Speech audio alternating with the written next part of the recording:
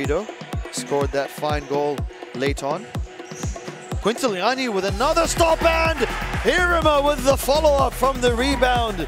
And Byford give their head coach being on for Abreu, who's obviously nursing his way back from that injury. Gavranic given a lot of space. A risky tactic. Kukic now on the ball, cuts in and beats Abreu. Not much to keep. The old Ida, oh, brilliant from Coelho, combining with Gavranic. Onto his favorite left foot. Straight at the keeper, another chance. Niko now buries it in the back of the corner. Abreu asking for the push there. Nothing.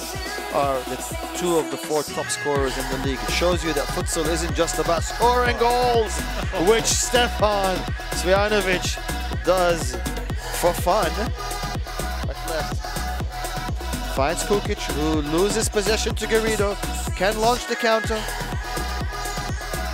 Garrido with the chance, and he buries it to bring Byford back into this match.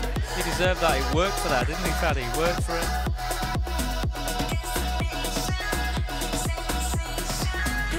From distance, not many options. Heerema,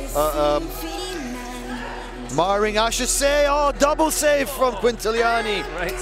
Things happened since COVID to this Cockburn side.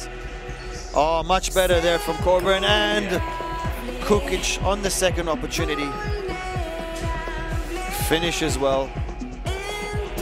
Byford had a chance to clear that threat. Bring back to Heerema, well intercepted. Abreu with a brilliant ball to Gamble. Lovely diagonal ball there to Gamble, yeah. Gamble did the rest. It's heartbreaking for Byford because it was. Abreu is through, and a third stop in a minute. 4th stop. Jason, he's having a day out today. He's been fantastic. Well, he has to with a defense like that, sorry to say, as the Abreu shows the Byford players how it's done. Gavranic wanted that on his left. Sets Kukic up. Beats one, beats the second, finishes with a plum, and that will certainly be a contender for goal of the week from